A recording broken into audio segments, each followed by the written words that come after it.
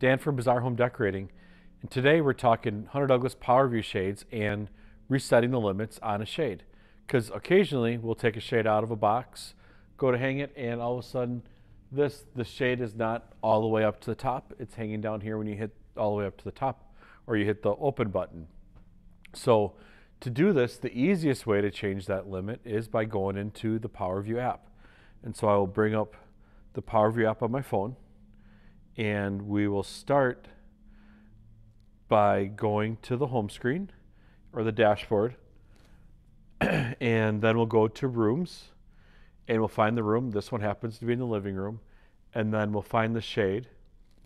And then once we get to the shade button here, this is where you can control the shade. But what we want to do is we want to control the upper limit. And so I'll go into the settings screen, and in the settings it'll give us the name of the shade, the positions for the two favorites.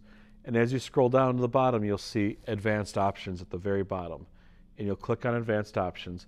And the first option you're going to get is to modify shade limits. And it'll come with a warning that you make sure that you read through the installation, operation, and care guide, which I highly recommend. I know that installation, operation, and care guide very well. And so I'm going to click OK. And so as we get to here, now it's going to give me a top limit, bottom limit, and the middle rail bottom. What I'm interested in is setting the top limit. So now what's going to happen is the shade's going to go to where the top limit is set to and stop there. But that isn't high enough. So I'm going to press the up button, and I'm going to hold it down until I get it nice and tight, just right where it is. And then I'm going to hit the wrong one. So I hit the move to current limit. So I want to go all the way back up. And I'll get it real nice and tight, and I'll set as current limit, and the new limit has been set. So when I go back here, I'll get out of the modified, the advanced options.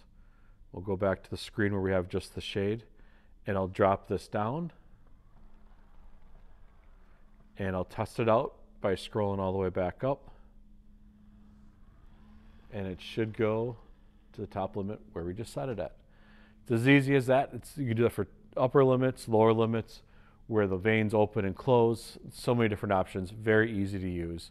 If you have any questions, give us a call, 262-784-2448, or stop in our showroom. Look forward to helping you out.